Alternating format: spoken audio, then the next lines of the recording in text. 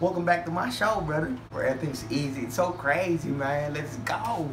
Quarantine shawarma. Using 2 cups of flour, all-purpose flour, and a bowl. Double-acting baking powder. You know, a little bit of sugar out there. Some salt. I got this milk. And I got this butter. Bam. Yep. Yan. Patayin mo na kagad yung heat. Put a hole in that and put there. That's there. Just a splash of that water, man. Use the palm of your hands to stretch that dough, brother. It's done. Lagay ko muna to sa frigidaire, pare. Tapos palamigin ko na konti para mag-firm up yung dough. So later on, we're gonna be cutting this, you know, in portions.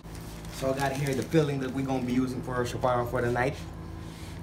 Some chicken breast, cut up in pieces. Paprika powder. Pero pag wala kayong mga ganito, pwede lang kayo gumamit ng salt and pepper para hindi na kayo mahirapan. Pero since may ganito ako, ayoko naman masayang itong mga nandito sa pantry natin. Cayenne pepper as well. Just a little bit. There you go. Meron tayong ginger powder as well. There you go. Gamit tayo ng salt. A little bit of sugar para mag-caramelize. Nor seasoning mix. Kulay yung manok natin mamaya. Black pepper. There you go. Set that aside. Mamaya piprituhin natin yan para dun sa filling natin sa shawarma natin. Legit niya shawarma. Hindi talaga kung ano ng gulay nakalagay dun. Talagang french fries talaga yung nilalagay nila dun. Kahit tanong nyo pa kay Google. Tapos pickles nilalagay dun. Tapos yung tinatawag nilang tom na ipapakita ko sa inyo mamaya. Ay! Tinatamad akong balatan tong french fries na to eh. Hiniwa ko nilang siya na parang french fries. Tapos binabad ko sa tubig para mawala yung starch. Tapos piprituhin natin siya ng unang beses. Half cook natin siya. Tapos hahanguin natin siya ulit. Tapos after natin siya hanguin, piprituhin na naman natin siya. Let's G! Put it on the sidelines, bro. We about to make some thyme right now. Ito yung white sauce na nilalagay nila doon sa may shawarma. Ang garlic na to. So we about to add a little bit of salt to this mixture. Okay. Itong oil na to, ito yung pinanggamit ko ng pagprito ng manok na isang araw. Ayoko lang masayang. So, you know.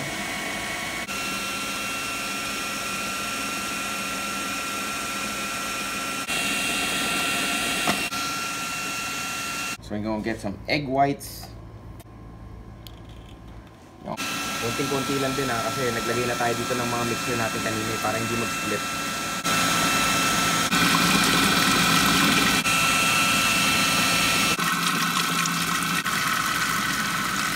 Try this french fries out here in this hot oil, brother.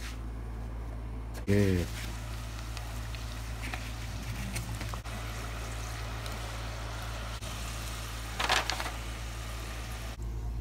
There you go. Ayan natin ng konting salt. Okay, since nakuha na ng papel natin. Ito natin isa.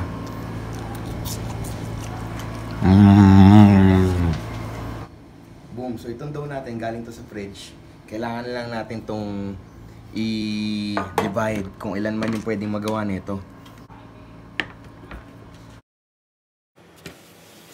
We're gonna flat that out.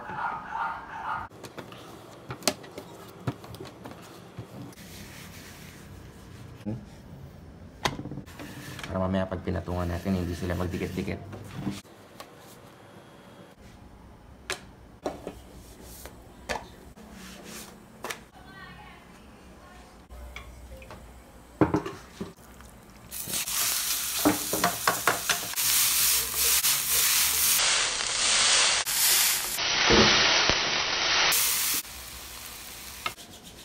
So it's all done, brother. As you can see, after a few hours of work and hard labor, it's all here. We got the pita bread, we got the french fries. This is from yesterday. This is the cheesy pesto. You can see it in my other video. And this chicken. So here we go. Be adding the thyme into the mix.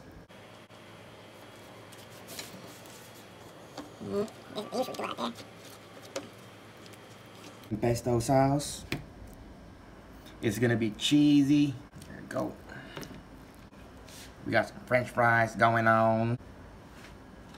Chicken.